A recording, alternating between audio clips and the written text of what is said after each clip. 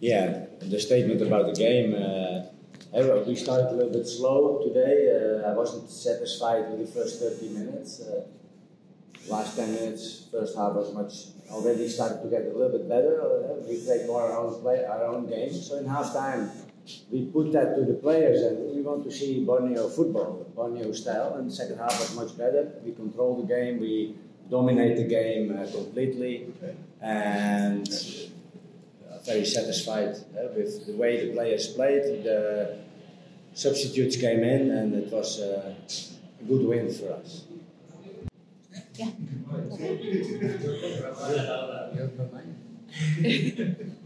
Ya, alhamdulillah kita bisa menang lagi. Kita tahu kita sudah menang unbeaten 14 pertandingan. Oh ya, 15. Ya, semoga kedepannya kita terus unbeaten sampai juara.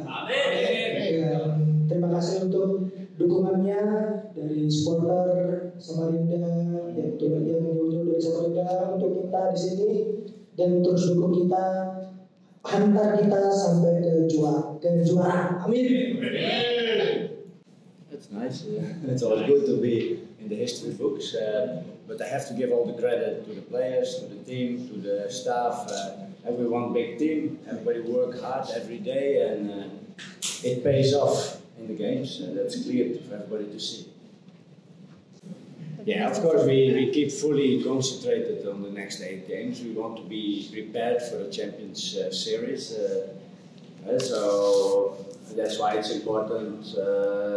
If we have yellow cards, if somebody's injured, then other players are coming into the team in a good way. It was good to see today Rizky, Dwi, Kamu stepping up, playing a good game, and we should bring in some younger players.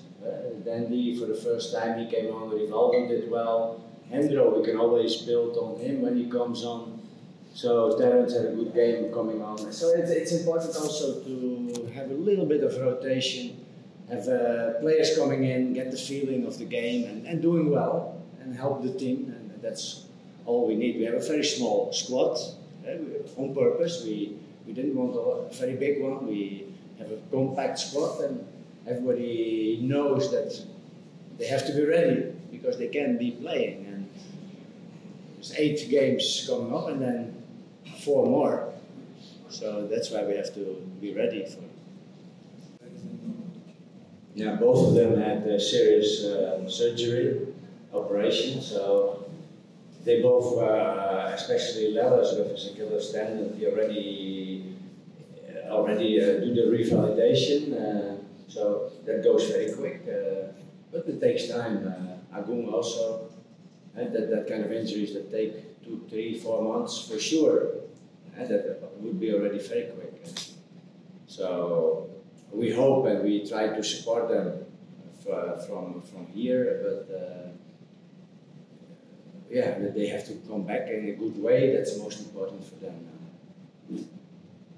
For Agung and Lelis, everybody is fit, so there's not really an injury. That's a good thing. Players are very fit. That's also for our performance coach a big compliment. So we're in a good position, but the most important is that everybody keeps sharp. Everybody have this mindset to improve every time. I think that's the most important at this moment. Everybody having fun also together. That's maybe even the best of all.